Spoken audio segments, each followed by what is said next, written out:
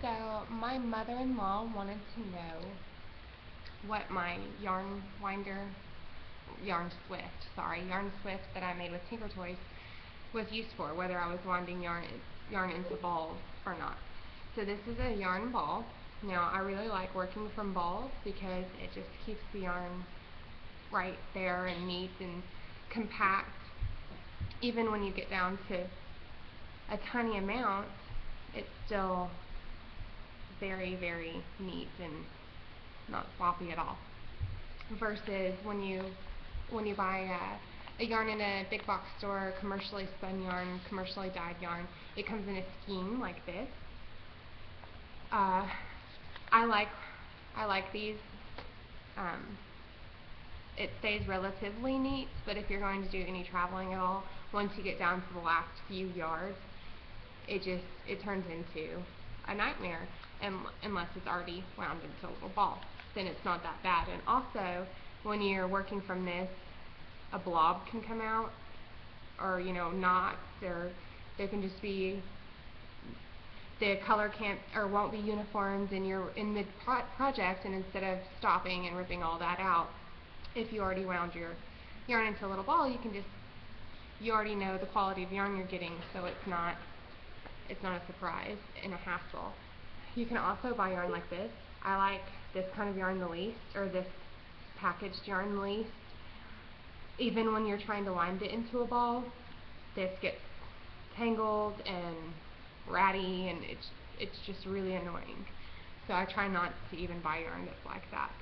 Now your more luxury homespun or hand-dyed yarn comes on hanks like this. And this one is neater because I had this one pulled out so I can show you. This is just a couple of loops of yarn, strands all looped. And so back in the olden times, a person would sit here and a person would sit across from them, and they would wind the ball as they held this. Now I can put this on the backs of my chairs, but it's still labor intensive to sit there and wind the ball, having to go around my chair each time I pass because it doesn't turn. That's where a yarn swift comes in. It spins around, and then you can get a yarn winder. You can either do it by hand and put it in a ball, or you can get a yarn ball winder and turn it into cakes like these. So these are also center pull. You can pull the yarn straight from here and knit or crochet or whatever it is you do with yarn, or you can go from the outside. Now these two, once they get down to less yardage, it's kind of a hassle because it'll collapse in on itself. So I typically try to always do the balls. I like yarn balls. I like saying balls. So I will show you. I have my yarn winder attached to my swift with some yarn already on that. I'm going to turn on the light and do that for you so you can see.